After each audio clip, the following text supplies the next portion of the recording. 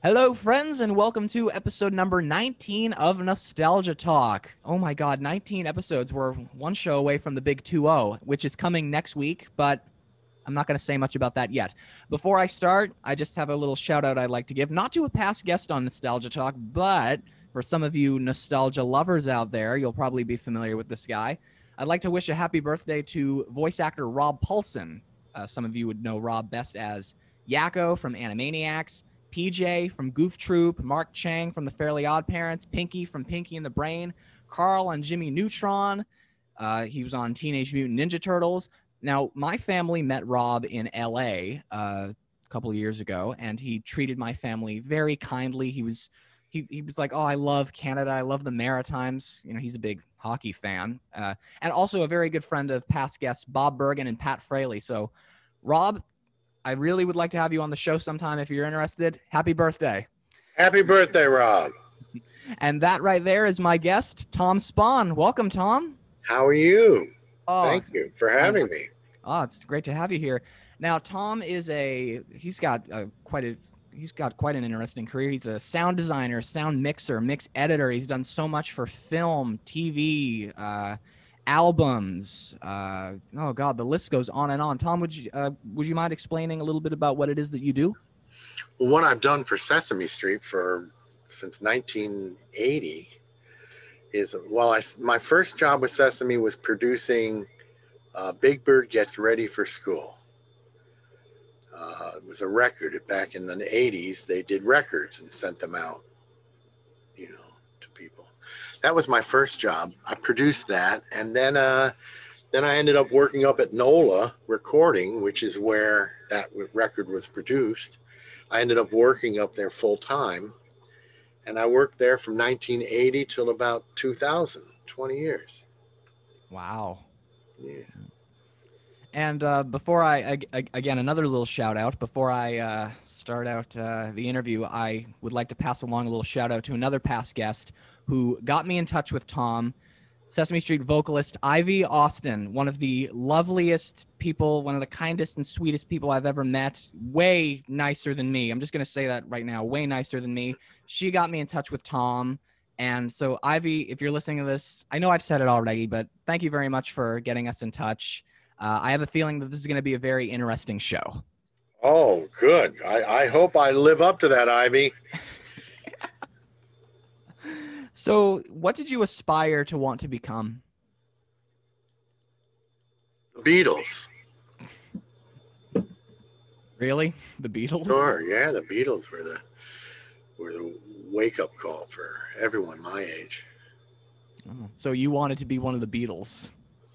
Yeah, or just to be creative like them, and I think that's one reason why I've been with Sesame so long, is that I enjoy coming in and recording, and it's always a different topic. I mean, we're working on something different all the time. It's not the same thing over and over, and so I mean, you and I were talking a little bit as we were getting started that I did the Animal Orchestra for Sesame in, I guess, around 1985-ish. 87, I think, is actually 87, when that was. There you go. Okay.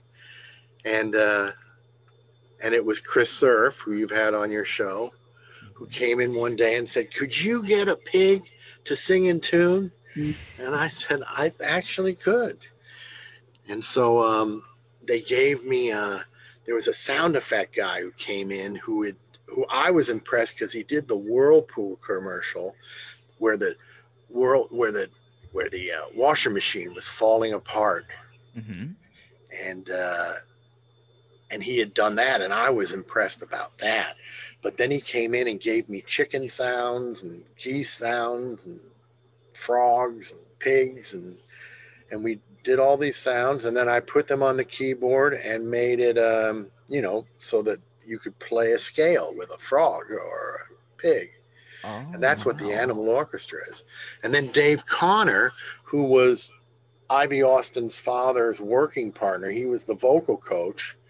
He came in and played out those parts and made that musically what he wanted it to be. And he would say, "Oh, do you have a chicken? Oh, do you have a duck? Oh, do you have a this?" And then we would play it in, and we made the piece come together. And then Richard Hunt came in and sang his vocal. And then the next thing I did is I saw it, with Sergio Zawa, conducting all the animal puppets.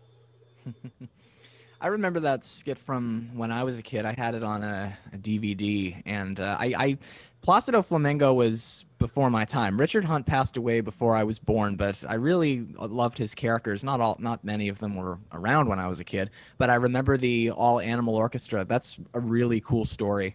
Mm-hmm. And then we did a follow up with Wynton Marsalis. Oh wow! There's another one somewhere with Wynton. I really haven't seen that one on YouTube as much, but I know that there's another one out there. Did you see the latest jazz show that Wynton Marsalis did with the Muppets a couple years ago? I didn't see it. I heard the the different characters that do it talking about it and how wonderful they thought it was, but I haven't seen it. What was it on? Was it on? Where was it broadcast? Well, when it happened in 2019, it was live streamed on jazz.org, and in October it was aired on PBS. It might be on YouTube somewhere. Might be on YouTube now, yeah. Or maybe some of the Muppet people that were on it have posted clips of it to Instagram or Facebook or Twitter, perhaps. It was really cool. Yes, I wasn't involved with that directly, but I was doing some projects where we crisscrossed, and they talked about it, how wonderful it was. Oh wow! So, what was your first job in your career that you have? Like, my first job was not just Sesame Street, but in the whole recording industry. Well, I was going to go to college. My parents ran a music conservatory my whole life, so I grew up around musicians and creative people. And then when I got to high school and was going to college, I was going to go to Southern Illinois University. But when I went down to audition for them, the teachers there were really not as well trained as the people that I grew up with. So I kind of fell out of, I just didn't understand why I would want to go 4 years somewhere where I didn't, I didn't think I was getting the best education, the best people. So I decided I wasn't going to go. And my father very wonderfully said to me, I said, I don't want to go to school. And he goes, oh, I'm sure you've got some great reasons why you're not going to school. But what I need to know is, what are you going to do? Oh, wow. Which I, as an 18-year-old young man, I knew all the reasons why I didn't want to do something, but I really didn't know what I wanted to do. And my mother, thank goodness for her, reached out to some friends of hers and got me working with a band called the Wright Brothers, where my first job was working with them at the Playboy Club in Chicago, which in the 70s, 73, I guess that was the headquarters for the Playboy Club. That was before Hugh Hefner had moved out to the West Coast. Mm-hmm. So that was my first job. It was a neato job. I didn't really know what to do. I just was dropped into that environment. I was a spring chicken here. Especially working with Playboy. Yeah, so that was my first job. And then I toured about 2 years with that band, Wright Brothers, and we went all over the country and up in Canada, Vancouver. I love Vancouver. And then in 1975, I decided that I was, you could either go to the West Coast, and in that era, it was like the Carpenters and that West Coast sound. And then there was Hall & Oates, which was really Philadelphia, but they had done their record, She's Gone, in New York. Ooh. And so I said, I think I want to go to New York because that's more soulful and exciting music there. And that's what brought me, the song She's Gone is what brought me to New York in 1975. And then I met Bonnie Sanders, who was the wife of Arthur Shimkin, who ran Sesame Street Records. And in 1979 or 80, around there, they asked me to produce Big Bird Getting Ready for School. Nice. Speaking of the Getting Ready for School record, they did a home video release called Getting Ready for School. Are you familiar with that one? Not directly. When did they do that? I mean, that came out in 1987. Yeah, well, they probably, I don't know what the songs are on there, but they would like maybe reuse the songs that we recorded, maybe. I don't know. I don't think they did. I do remember Chris Surf, his little Chrissy character, singing "Raise Your Hand in the Classroom." I think that was a Jeff Moss song. I remember. Well, I could have worked on it, and I don't even remember it because see, so for so many years, you mentioned earlier, did Ivy work with Jim Henson? Mm-hmm. And that was one of the questions I asked her. My Jim Henson story would be that, I started working up at NOLA because I had produced that record, and so Jim Henson comes in and records some song. I don't remember what it was, but back then we were recording on a 24 track. Okay. 2-inch multi-track. And the band would have recorded, and we would have had like 3, maybe 4 tracks open to record Jim. But then it would get to a point where they had a performance they liked and we're working on another track. And, when you push record, it's not like pushing record on Pro Tools now where we keep everything. And if you make a mistake, you can edit it and bring it back. When you pushed record, you were erasing something. Oh. For him to perform a one hopefully better. So he was working with Dave Connor, who I mentioned earlier, the vocal coach back then, who had Paul Rudolph's job up until Paul showed up. And Dave was in the booth with Jim Henson. And, they would say, we want to come in for this line and we want to save this line. So, punching in and punching out. And I really didn't interact too much other than they tell me what they wanted to fix. And I push record and get out and you'd hope you didn't erase something that they needed. That was my concern. But finally they got through this one line and they got Jim Henson to sing the melody that was on the lead sheet. And I said, there, you got it. And wow. Jim Henson says, yes, I have it. Now I have to get Ernie to do it. Oh, wow. And it wasn't until Jim had said that to me, and I was probably 20, 25 at that point. But it wasn't until he had said that I realized, these characters have character. That Ernie sounds like Ernie and Kermit sounds like Kermit. And even though it's the same guy and there may be similarities, they really knew the difference. And that was really a learning point for me, because and the humility of Jim in the middle of all this, of saying, yeah, I finally got it, but now I got to get Ernie to sing it. Yeah, I kind of see where you're saying, because on one hand you have all the fact that these puppeteers pretty much are their characters, but it's different identities. Mm-hmm. And Jim was very humble. I mean, Jim wasn't the greatest singer or musician. He relied a lot on Dave Connor back in those days.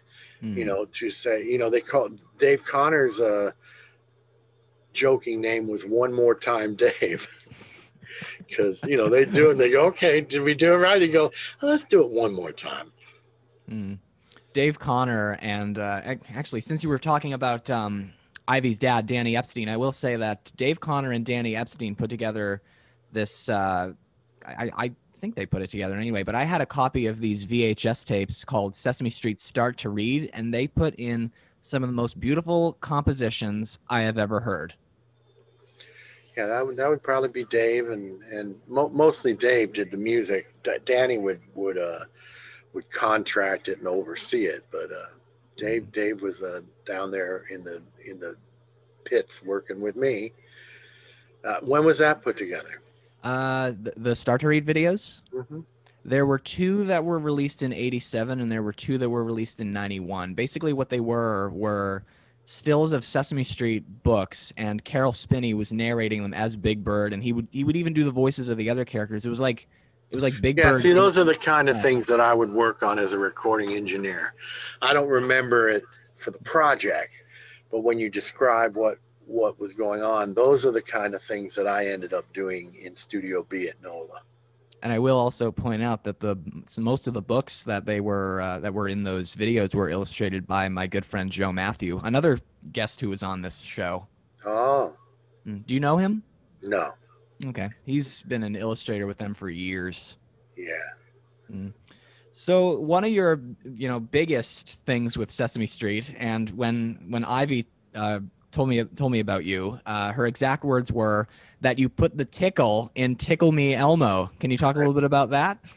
Yeah, you got to be careful how you say that now, because in this politically correct world, I could end up on charges. All right, well, I'll clarify. So basically, he put the sound, the laugh. Yes, I didn't Elmo actually laughing. tickle Elmo.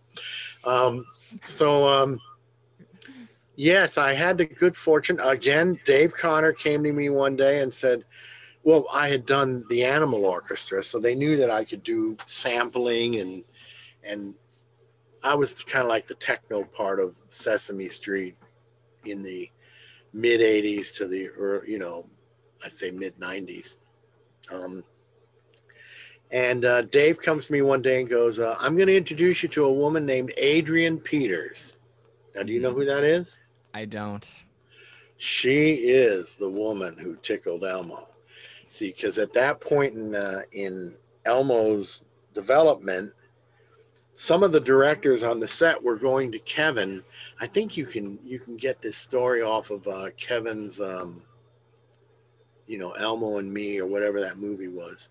Being Elmo. Being Elmo. That was a good documentary. Yeah, I think in there he says something about the original director of the show at the time, who was directing whatever segment Elmo, because Elmo, was a throwaway from Richard Hunt. Right. Richard Hunt goes, I can't deal with this puppet, and threw it, and Kevin took it and made it the Elmo that we know and love now. But the director kept on telling Kevin, don't laugh so much. The laugh isn't working. It's annoying. And Kevin's going, no, I think the laugh's good. So Kevin would keep doing it. Well, finally, Adrian Peters hears it and goes, we should make Tickle Me Elmo. And so they needed someone to be able to chop up all of the sounds, because she had a wonderful way of making our sound better than everyone else. If there was they'll sit there and say it's a 10-second chip or something. I think it was 12-second chip, but that's at 8-bit audio. Well, we couldn't afford to go to 16-bit audio, which is basically where CDs are now. But she goes, I could go up to 12-bit audio, and we would improve the sound, but we would lose our 12 seconds. Now we only have 8. Ooh. So we would chop up Elmo's laughter, and she would say, how much do all of those segments add up to in time? And I would line them up, and I'd say, we have 8.5 seconds. She goes, got to get rid of a half a second. We have to go in there. And she'd figure out how to chop up a half a second. And that way she could run it at a higher bit rate and get a better sound for the Tickle Me Elmo toy. So we sounded better than all the other toys of the era because of her. But she was the brains behind it, and I was the brawn. Is that she would, say, well, we got to get it down to 8 seconds. And so we would figure out how we could reuse this part of this laugh, and we would program it to go ha ha ha, you know, and get it to sound like a performance of Kevin's, but not be a whole performance that ate up 4 seconds. Wow. So that was really something. Mm. And we did a lot of Tickle Me Elmos. We did them in German and French, Austrian. And there were also versions like Tickle Me Elmo adaptations of other characters. Like there was Cookie Monster and Big Bird and Ernie, Zoe. Cookie Monster, I don't think we were ever really successful with a Tickle Me Cookie because it just we couldn't get a good sound on that. So they might have done other things. But we did, and of course Ernie was difficult because he's just got the. So he's just got a very simple laugh. Yeah. So, but we did do, and then we did a big project with Big Bird trying to do some sampling, but then Elmo just went through the roof, and next thing you know, Black Friday of 1996 happens. What happened Black Friday of 1996? That was basically when Tickle Me Elmo just went through the roof, and everyone was that the day? Was that the day? Yeah. That was when everyone was trying to get their hands on them. I actually read online that a storekeeper in Fredericton, New Brunswick, which is 4 hours away from where I am, was badly injured because everyone was pushing like crazy to get a Tickle Me Elmo doll for their kid. Yeah. No, there was a big Elmo mania. Mm-hmm. Those days. I was born when Elmo's World was brand new. Ah. See, I did a lot of those sound effects, like the bubbles. Oh, cool! So at the beginning, we had to lay that in at the beginning of every show, you know. And yeah, Elmo's World was.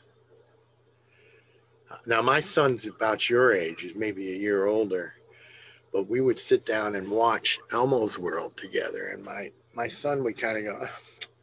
Enough, you know. I mean, we would go to the Sesame Christmas party, and his friends, he'd bring a friend, and his friend would go, "Wow, this is cool." My son would go, "Yeah, my dad brings me here every year." You know. So, but we're watching Elmo's World, and he was kind of like, but what he liked was Teletubbies. Oh, yeah, I remember the Teletubbies. And that was kind of running against it at that time. So anyway, we would end up, but one day he gets up in the morning, and I was watching Elmo's World to just see how it was on the broadcast. And he came out, and so I turned the channel over to Teletubbies or SpongeBob. I have a deep affection to SpongeBob. How could you not? SpongeBob's hilarious. Because of my son. But anyway, I came out and I turned the channel, and he goes, no, go back. So we went back, and I couldn't believe he's wanting to watch Elmo's World. He goes, wait.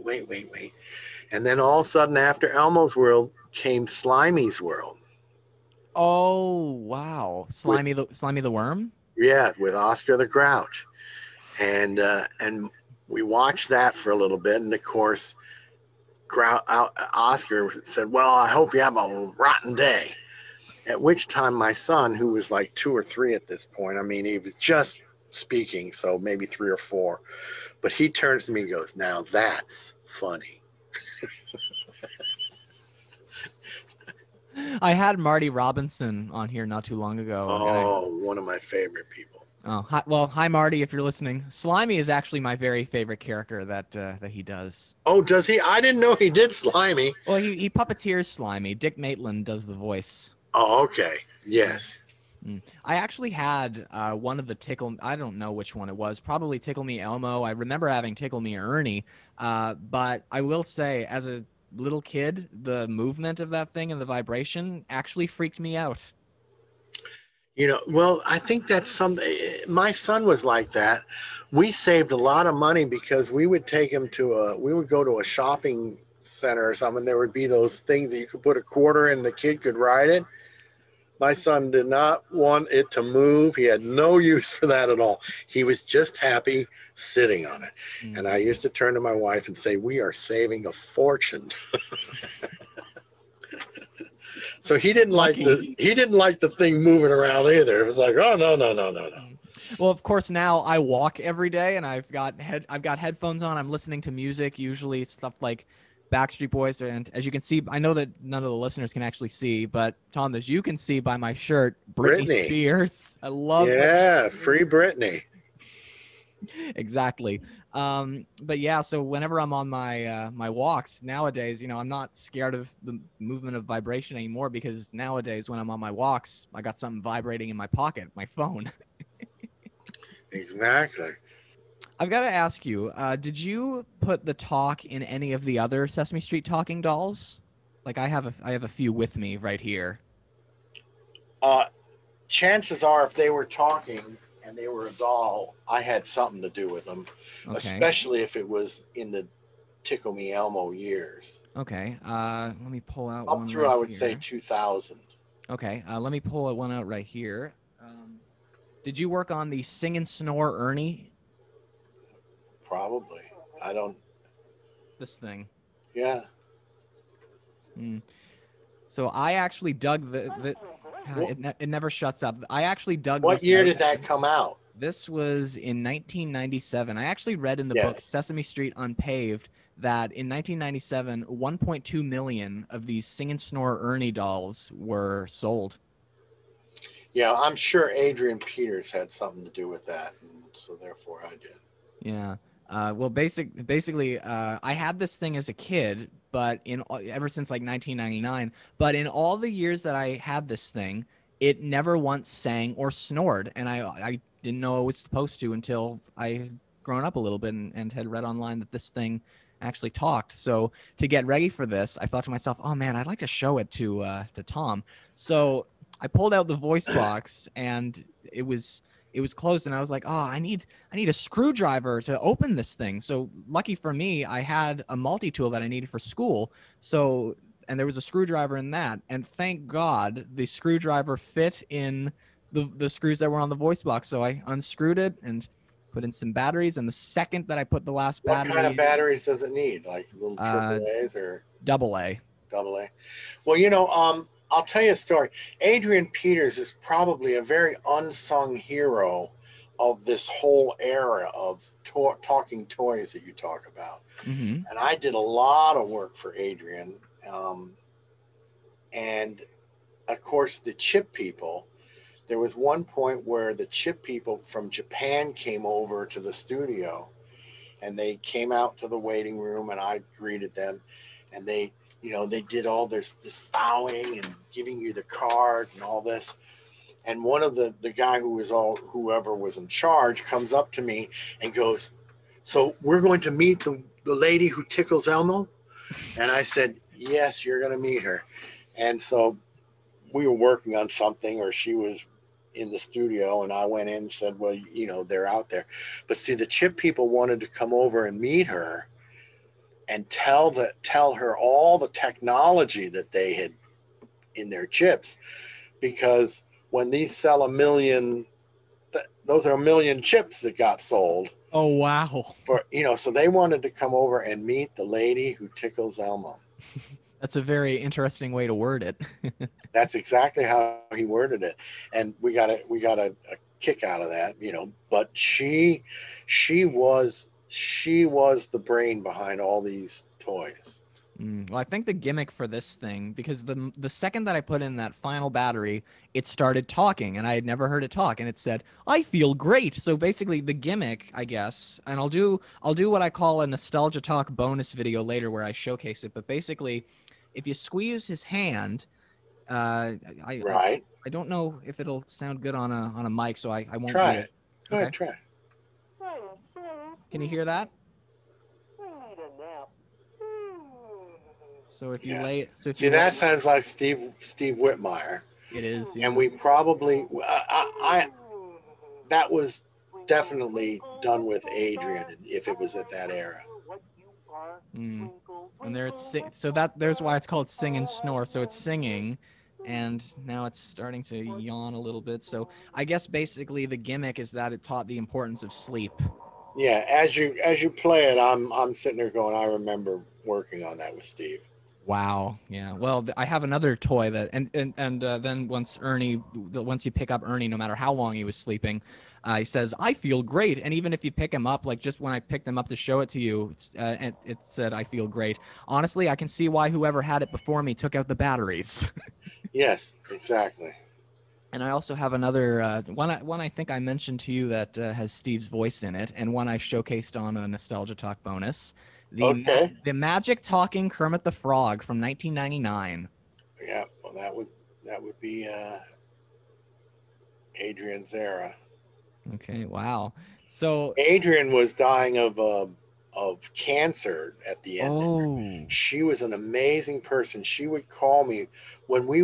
I think the first big job that Matt Vogel did was doing all of the extra lines for. We had all the names. We went and did a million names, and Adrian called me one morning and said, "You know what we need to do? I'm going to be late. I've got to go in for chemo today." uh-huh. And so, we showed up at 10 in the morning. I probably showed up at 9, but at 10, the talent came in and we started recording the names. And Adrian shows up around 1, around lunchtime. And, most people, when they do chemo and stuff, they take a day or two off. Adrian goes, "I'll just be 3 hours late," So she Oh, would come in, and she was just an amazing, amazing person. And if you get a chance, if you interview I would love to. Matt, if you're or listening, send me a message. Matt or Kevin Clash, certainly, um, and the but and Carol Spinney.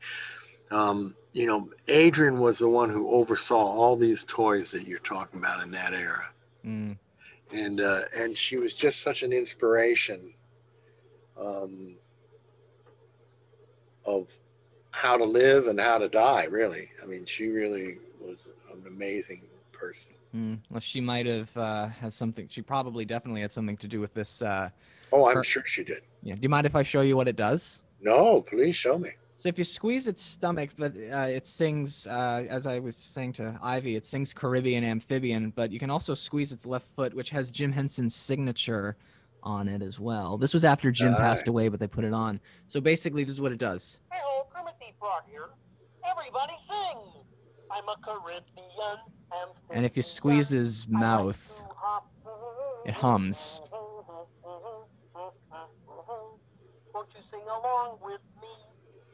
Very Sing along with me. Ribbit, ribbit. And this hand, I think that's flies. And so if you press Kermit's stomach, Oh, cute. it eats the flies. And yeah, Cute. this was because Kermit was, just a puppet that Jim Henson brought to Sesame Street when he was hired. This was especially made for Sesame Street's 30th anniversary. And when I showcased this in another video, I showcased a VHS tape I have called "The Best of Kermit on Sesame Street." Yes. Well, it's a little known fact that uh, and I'm actually surprised that the current Sesame Street doesn't exploit this more. Maybe they'll hear this and check it out. But Kermit left Sesame Street with Jim Henson, but the press Kermit with the press in the hat, right? The news. Yeah, we take you now to Kermit the Frog. He's still Sesame Street. Oh, I never thought of it that way. But that does kind of go back to something that Lewis they Henry left Mitchell they was talking left about. they left him. That character of Kermit is still Sesame Street. Yeah, And it always surprises me that they don't make more of that, because he is that's such an iconic character of him being the newsman. It's funny. I was just talking to Lewis Henry Mitchell last month, and Yes, Lewis. and he was Wonderful talking. talent. Oh, I really enjoyed talking to him as well. And he was saying that he designed a DVD cover and he wanted to have Kermit on the DVD cover as reporter Kermit, and that's what they ended up doing. They were able to do it. Yeah. Yeah, he might be part of the reason why I know about that. Oh, That Kermit the newsman is Sesame property. I never thought of it that way, because they also had Kermit as a reporter on the Muppet Show. This is Kermit the Frog reporting from the planet Coosbane, but he wasn't wearing the same attire that he does on Sesame Street. I guess maybe they wanted to make it look a little different. They maybe needed to. I also have another little surprise here. You were talking about the Animal Orchestra. I have a CD with me right here called Elmo's Lowdown Hoedown, and your name is in the booklet. Oh, nice. I'll open it up. How do you have all of this stuff? Your house must be just loaded with Sesame memorabilia. Pretty much, yeah. For 22 years, I've been collecting these. Wow. And your name is credited under special thanks. Okay, so I'm special thanks at that point.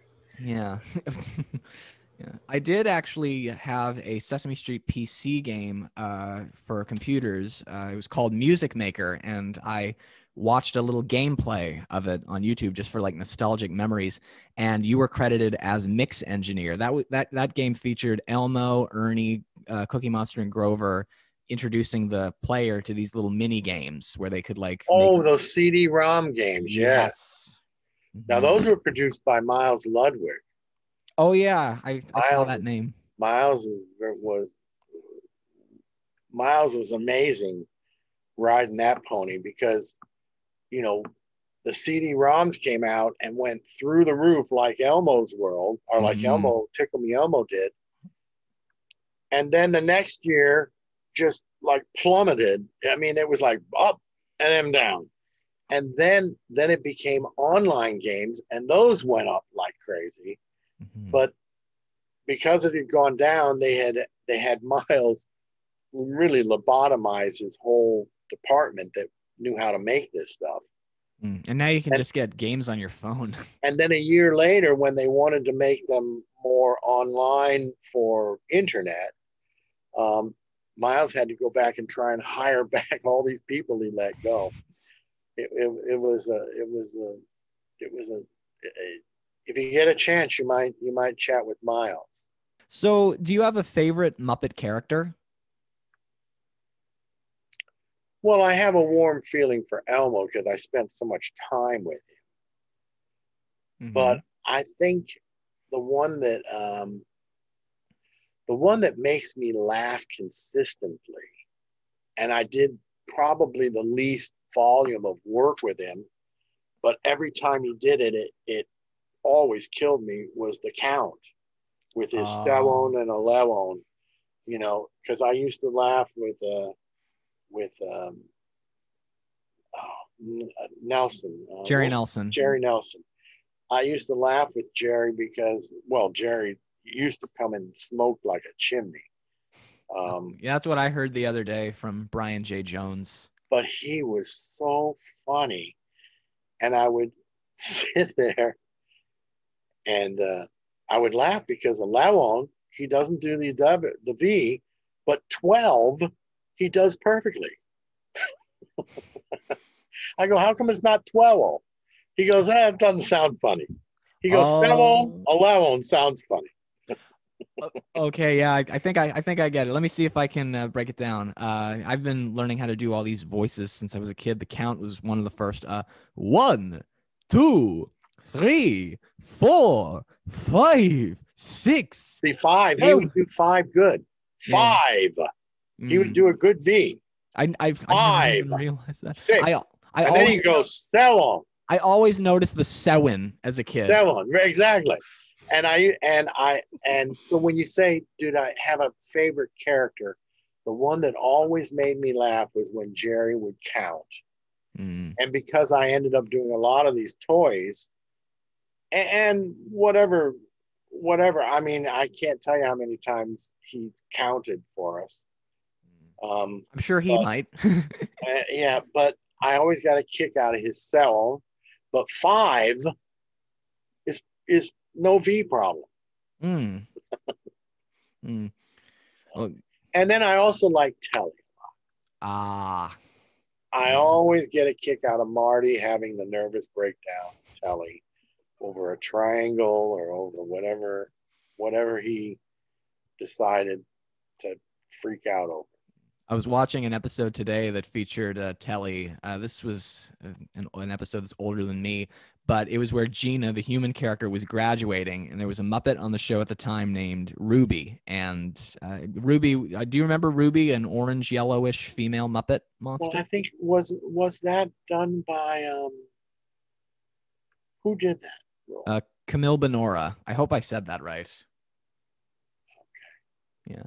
But Ruby was very close with Gina, and Telly had said, well, what's Gina going to do after she graduates? And Ruby says, oh, maybe she'll go to college, maybe she'll go to work, or maybe she'll even go to the moon. And I have a feeling Ruby probably said that kind of facetiously, but Telly took it a little bit too seriously. Because that's what you'd expect. Telly is very face value. And going back, very concerned about everybody. Very much. Going back to the topic of that game, Music Maker, one of the mini games I really liked was it was called Studio 543. And basically what that was Cookie Monster was a DJ, and he would play these songs. They were on records basically, and Elmo and Grover would dance to them. One of my very favorites was Cookie Monster's rendition of the song "Tu Me Gustas," because it sounded a little bit like a mix of Backstreet Boys, NSYNC, and Eiffel 65, very slow but very upbeat. Yeah, and that was a CD-ROM game? Yep. Yeah. See, that's all Miles's group. They were so creative, and they would come in the studio, and we did so many of them that I'm not remembering them individually. I mean, they're just kind of next. And you started off by saying, what do I like about this? Is that it was always a different topic, oh, we're working on this. Oh, we're doing this. Oh, we're doing that. And it was always, fun to the change of topic and to have the opportunity of working with Bill Moss or Joe Raposo. I did a lot of work with Joe. Oh, wow. That would be something that you probably are interested in. Joe was always late. Every session that I ever had. And Joe also wrote that song I mentioned, "Tu Me Gustas," with Jeff Moss. Ah, well, see, he would he wrote it with Jeff Moss. Yeah, they co-wrote it. That's unusual. It's one of you don't find many songs with Jeff Moss and Joe Raposo. They actually co-wrote one of my very favorites, which was Jim Henson was doing his little Mana guy. And he would come in and he'd say a word, like the most famous, it would be like a fat, and then this Muppet would come in, cat, and then another Muppet would come in, sat, another Muppet would come in, hat, and then Jim's Mana guy would come in and sing, a fat cat sat on a hat, saw a rat on the mat. It's one of my dad's favorites too. And that's a Joe Raposo, Jeff Moss song. Yeah, one of the best, one of the most classics. Because they were very competitive. It was like Princeton and Harvard going against each other. I never thought of it that way. Well, because, Joe writes, I don't remember the exact order, but if you think about Rubber Ducky and things like that, when Rubber Ducky came up, that's a Jeff Moss song. That's not a Joe Raposo song, but it becomes a big hit. Well, then Joe goes, well, I got to get something better. So he would write, sing, and they were always competing in the era that I was with them, which was basically 1980 till both of their deaths. But I guess Joe died in what, 92? 89. 89. Okay. And when did Jim Henson die? 92, 91? He passed away in 1990. 90. Okay, so they're only a year apart. Yeah, so I worked with Joe, for those 8 or 9 years there, from 80 till 89. Interesting. I actually I thought that the sound, the way that that version of "Tu Me Gustas" on the Music Maker CD-ROM sounded so cool that I actually made a little video of it. I can't post it on my YouTube channel, but I can send it to you if you'd like me to do that. Do please, yeah. Sure. And it's so funny that I compared it to Eiffel 65. If some of you guys don't know who Eiffel 65 is, they did that song "I'm Blue," and Tom just raised his hand. They did that song from the '90s, "I'm Blue," da ba dee da ba da da ba dee. And it's funny that I compared that version of "Tu Me Gustas" to Eiffel 65. Well, send me the link to both of them. But Okay. see, that was kind of what Sesame and what Joe was particularly good at. But so was Jeff Moss, and so was Chris Surf, for that matter. Mm. Is that they would model the song off of something that was already popular and do something just like it but different. Yeah, especially Chris Surf, because he did a lot of the parodies. Like Yeah. Born to Add is one of my favorites. Yes. Mm. Yeah, Chris did a lot of the parodies, but the song that you were mentioning, which I'm not all that familiar with, but you'll send it to me. Mm-hmm. Because they would record the band in the front studio at Sesame at NOLA, Mm-hmm. and then they would send a 2-inch back to me in Studio B, and Richard Hunt or Jim Henson. By the time I was really working up there a lot, Jim Henson and Frank Oz, they would just show up for like 2 or 3 weeks and do the whole season. Right, because they had projects of their own at the time. Yes, so they would come in and they would prep, and they would know what they were going to do for the whole year, and we would get all that work done, and then we would record them getting them done. So it was just pre-recorded so that it would work around their schedules. Well, singing is always pre-recorded, as long as I've been with Sesame. Mm-hmm. I mean, you can't imagine telling someone that they've got to sing the melody right, they got to get the words right, they've got to get the pitch and everything right, and then tell them to get under the table and hold their arm up in the air. It's like, no. They always pre-recorded singing. Mm. Because they couldn't tune it afterwards if they sang it wrong, or nowadays we can do amazing things of fixing things in the mix, but back then they had to perform it.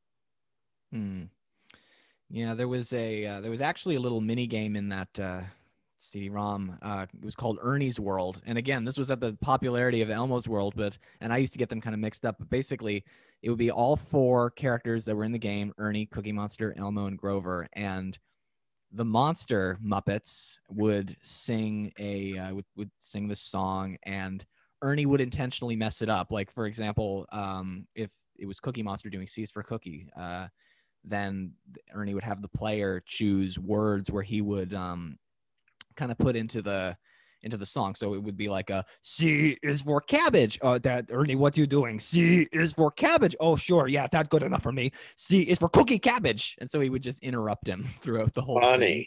So I have a feeling that this was after Jim Henson passed away, but Frank Oz was still doing Cookie Monster and Grover, and Steve was doing Ernie. So it was like playful banter and it's something that Paul Rudolph was telling me about, comedic timing, because that's something Jim Henson and Frank Oz were good at. Excellent. Yeah. Very And I do actually think that using the song "I'm Blue" by Eiffel 65 would have been interesting for that, because, as I said, it was Elmo and Grover dancing while Cookie Monster was the DJ. You've got 2 blue Muppets in there that could be singing "I'm Blue." Yes. Well, it was brilliant what that whole team did, for starters, on the show. It's interesting. I was in a session with Frank Oz near the end of his run, but I brought up earlier that Joe Raposa was always late. He would call me and say, "Oh, I need you for a whole day," because I would do a lot of the MIDI and the programming stuff. We did a Shining Town Station, or whatever that was. So, do you know that show? I can't say that I do. It was like a train show or something. It was one that he did near the end of his life, but he would call me and say, "Oh, I got to do a lot of stuff like that," and and I'll see you tomorrow at 10. Then I would get a call from him like at 8 at night. Said, boy, there's a lot to do. Can we start at 9? I go, sure. Then I get a call from him like at 10 at night. He goes, can we start at 8? And I go, sure. So of course, that would meant that I was coming in at 6:30 or 7 because I wanted to make sure everything was set up and all the synthesizers were going. Mm-hmm. And 8 o'clock would come, there'd be no Joe. 9 o'clock, no Joe. 10 o'clock, no Joe. 11 o'clock, no Joe. Oh, finally, man. like at 12 or 1, Joe would come barreling through the elevator. And is this 12 in the afternoon or 12 at night? This is 12 noon, lunchtime. Okay. But well, at least he didn't keep you waiting too long then. Well, but it's 4 hours of me sitting around, and it wasn't like I wasn't going to get paid or something, but I'd rather be doing something than waiting. So anyway, Joe would come in, and of course, we're already now behind schedule because he had me come in 2 hours, 3 hours early because he was concerned about how much he had to do, and he shows up 2 hours late. Well, then he barrels through and plays this, and because I was a musician, he would do something kind of sloppy, and he goes, oh, you'll fix my fat fingers, and he would like just dismiss it. And so here I am collecting all the files that we need to do, and then he would look at his watch and go, oh my goodness, it's 5 o'clock, I gotta go, let me play these last 4 cues. And he would really rip through those and play them.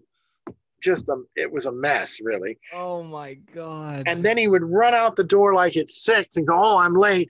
And then as he'd go out, he goes, oh, this has got to be in FedEx for tonight. Now, FedEx cutoff was 9 o'clock. So now I've got 3 hours to fix all of this crazy stuff and get it made. And I can't tell you how many sessions I would run to that. Well, then he passes away.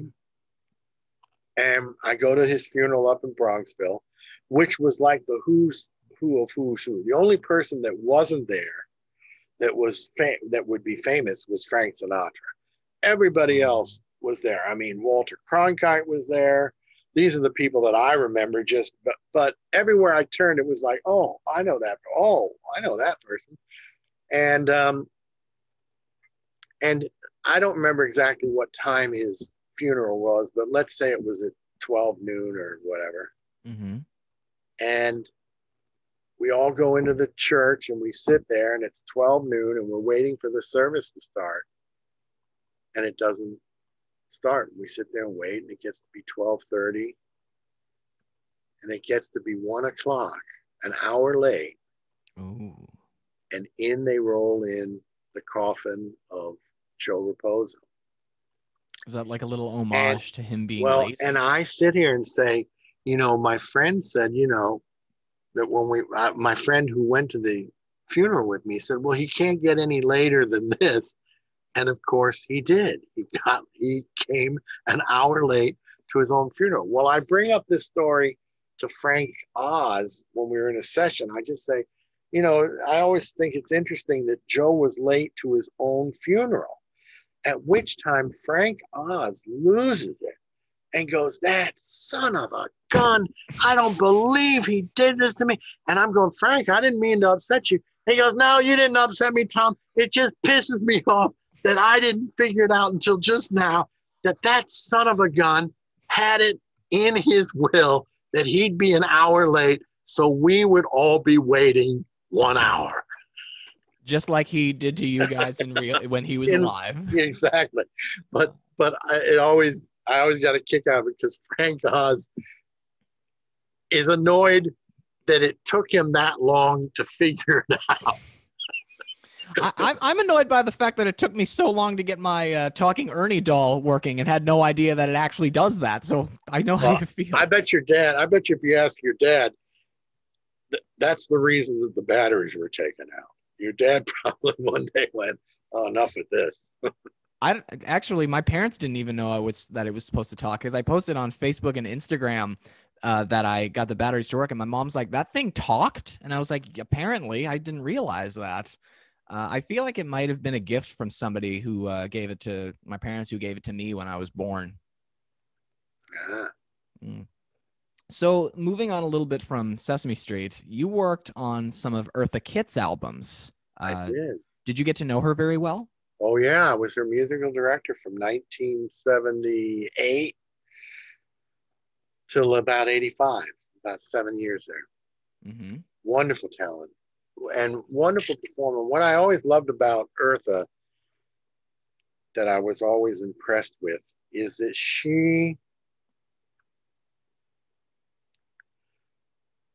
we could be anywhere.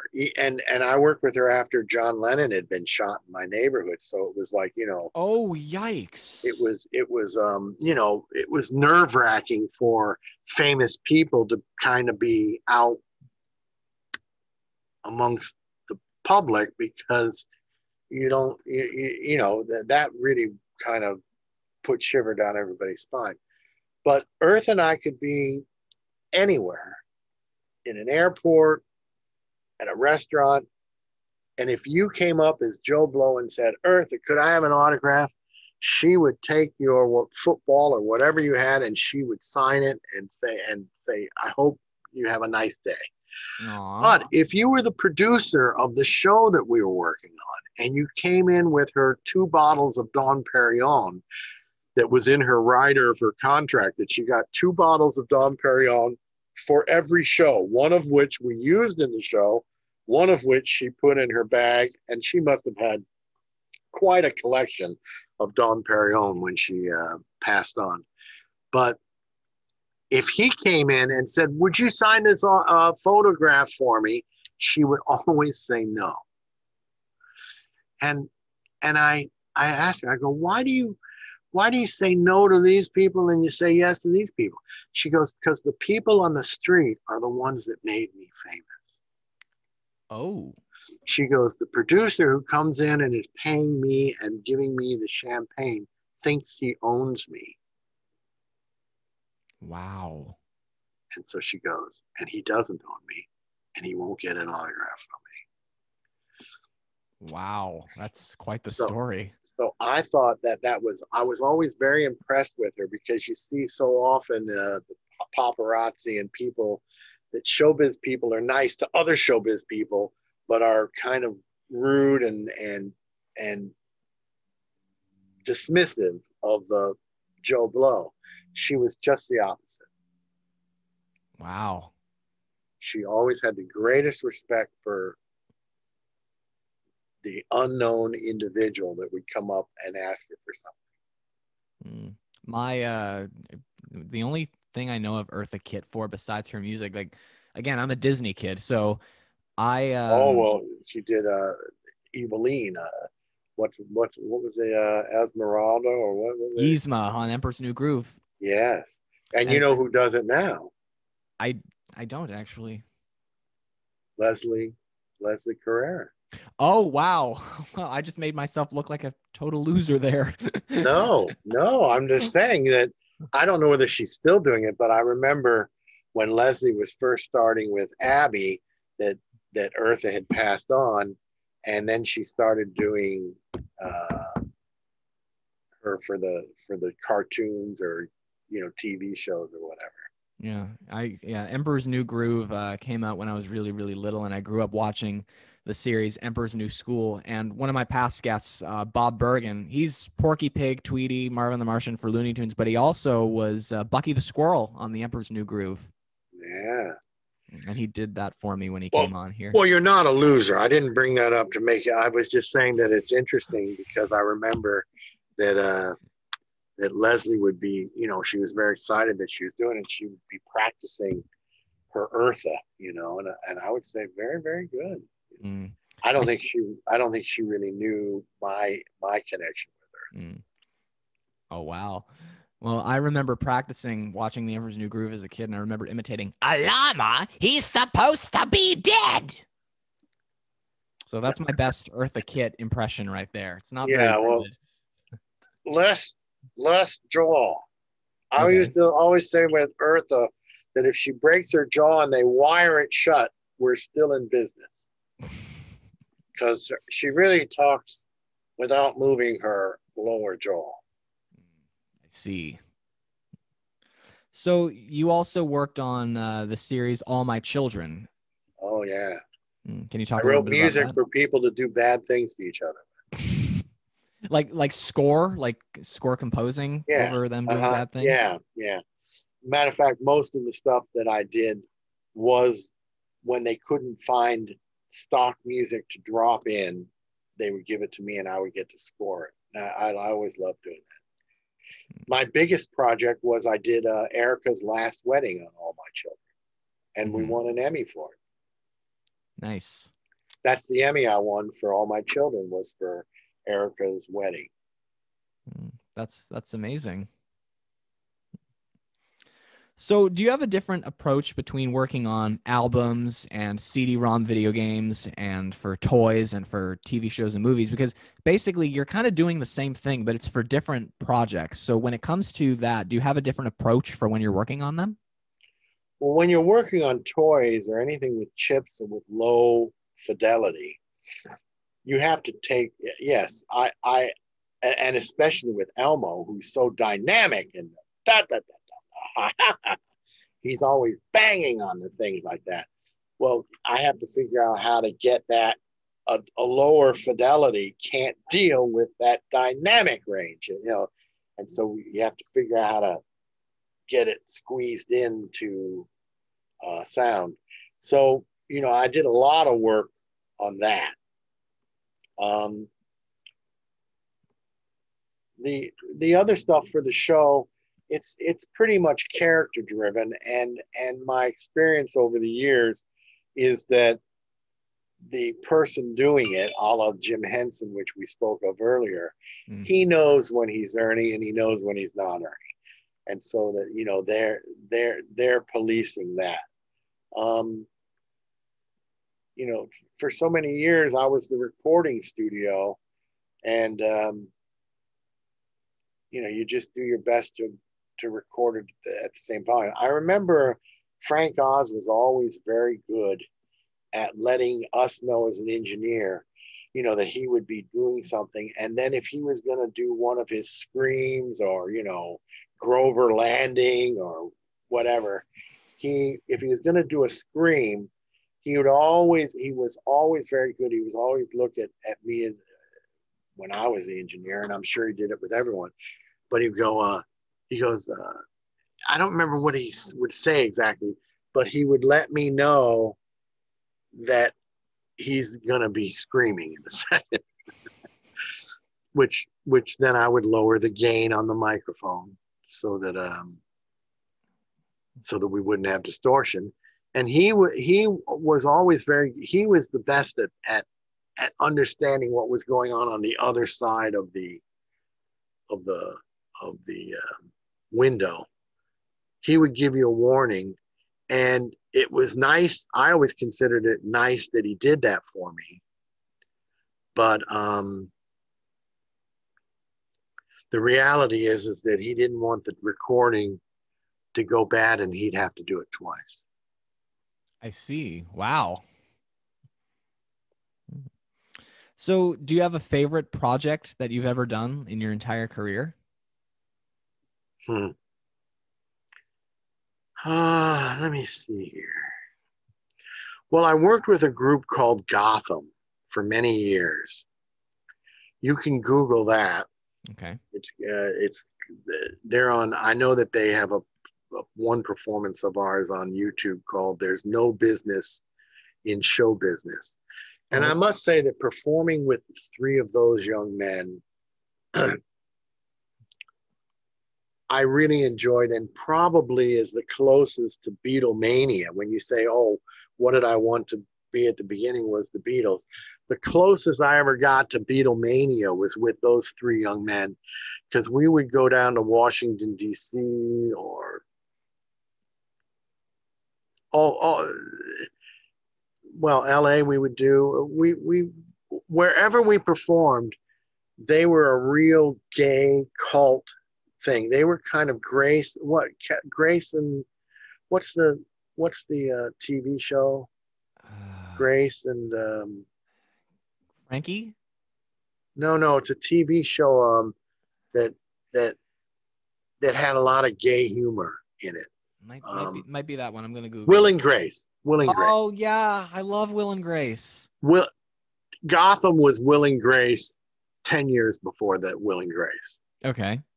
And they were very, very funny. And I enjoyed playing with them a lot. The two stories about them that are off the track from your Sesame World, but we would get up and we would perform and they would do their first song. And then they would say, "Good evening, ladies and gentlemen. We're Gotham and we are here to offend every race, creed, and color. So if we miss anybody, please stand up." And they were kind of like a cross of the Marx Brothers, the Andrews Sisters, and Don Rickles. And they would go around and diss the audience and this, that. And my favorite show with them was, there was a period where we were really a big deal in New York, and we were doing a cabaret. I think it was at 88 was the name of the club. Mm-hmm. It was a little nightclub. Irv Rabel owned it. And the boys talked Irv into letting them do it. Well, to this day in cabaret, they'll say $5 cover, 2 drink minimum, right? Mm-hmm. And that $5 cover, 3 of the dollars is going to go to the performer, 2 is going to the owner. And of course, the owner wants to make sure that there's enough action. So he would say a 2 drink minimum. Well, the boys talked, when you talk about one of my favorite moments is that they talked Irv Rabel into doing a show, and they gave him a cut. And they said, "You'll make more, we promise." And they did no cover, 2 song minimum. Mm-hmm. Well, they went up and they did 2 songs, and then they pulled out a paper bag and went around to the audience and made them tip them by putting money in the bag. Oh, and wow. They would reach in the bag and go, $5? And they would embarrass. So by the time they got to the back of the audience, people were putting in 20s, 50s, just don't embarrass me. Well, at the end of these shows, we ended up with a bag full of money. Ooh. Much more than we would have made with the $5 cover, 2 song, 2 drink minimum. I always loved that. No cover, 2 song minimum. Oh, they're very funny. So if you want to see them, you Google Gotham. There's no business in show business, and you'll see them. Awesome. Well, Tom, thank you very much for agreeing to chat and get nostalgic with me. Is there anything else you'd like to say? No, it was a pleasure meeting you. I'm glad you're digging this stuff up. You certainly know more about it than I do. I've heard that quite a lot from some of these people who've come on. Yeah, it's amazing.